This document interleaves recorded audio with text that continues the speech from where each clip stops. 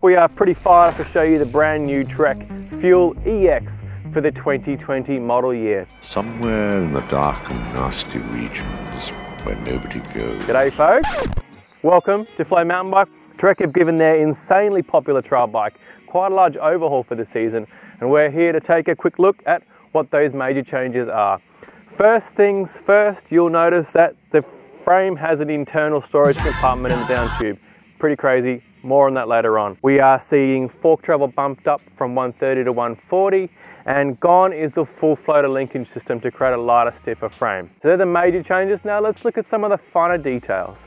We've got a brand new Bontrager dropper post lever. Very nice and beautiful lever throw under the thumb. Frame geometry that has been modernized. Longer reach, lower bottom bracket, slightly slacker head angle, and a slightly steeper seat angle. All these numbers very much are bringing it up to speed with modern sort of standards. The Fuel EX of 2019 was about 3 years old.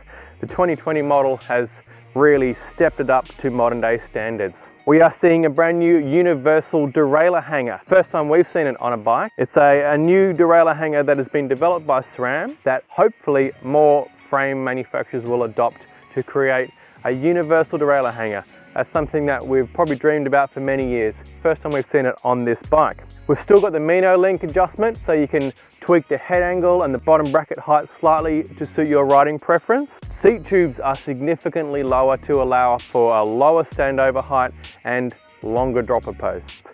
The carbon models, the 9.7, 9.8, 9.9 are full carbon. There are no more aluminium rear ends on any of the 9 series fuels. The rear shock, reactive. The Trek's proprietary reactive damper shock has a greater oil volume, it is lighter, and they've also hassled Fox enough to include number integration on the rebound clicker. You'll see that is going to be a huge benefit for people setting up their rebound suspension for the first time. Instead of going 14 clicks from there, in and out, blah, blah, you can just set it to a number. It's going to be very easy to set up. All right, let's take a quick look at the trapdoor, glove compartment, storage system in the down tube. Call it what you want. Trek are very open to admit that they are not the first people to try this internal storage compartment. Yeah, we've seen it with Specialized with their SWAT storage water air tool system, which has become incredibly popular. It is so handy. A lot of people really freaked out when it first came, but look, it is so handy being able to stuff all your bits and bobs inside the frame, underneath the bollard cage, and just leave it in there for the time that you need it. All in all, the new Trek Fuel EX has taken one slight step up towards the kind of slash and remedy realm in their range, because now they have the hardtail, the Pro Caliber, and there is a new bike due to come out that we've seen Yolanda Neff racing in the World Cup circuit, covered in a sort of a shroud concealing what this bike actually is. I'm sure it's yet to be released. We may or may not know. The new Top Fuel has bumped up from 100mm to 120mm travel, so that's gone up the range slightly.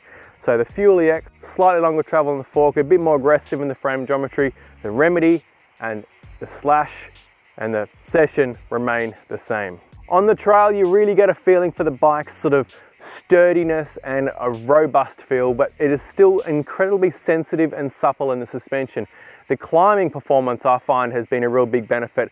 Out of the saddle and in the saddle, the bike climbs seem to be a little bit more sprightly than the old one, despite the fact that it is longer, bigger, slacker, and more fork travel. It seems to climb a little bit easier, probably due to the fact that the seat angle puts you forward over the front of the bottom bracket a bit more. It's just a really good, zippy climbing bike. That's it for us from now. We're going to get this bike on Australian soil ASAP, so please stay tuned for more from our bike that we have had a lot of experience in and we really enjoy riding. It nails that sweet spot between trail, cross country and enduro, fits perfectly in the middle for hard riding, but it's just never too much bike to handle. Thank you for watching. Jump over to flowmountainbike.com for more of our ride reports, some images and more details on the new bike, and stay tuned for more. Something down there.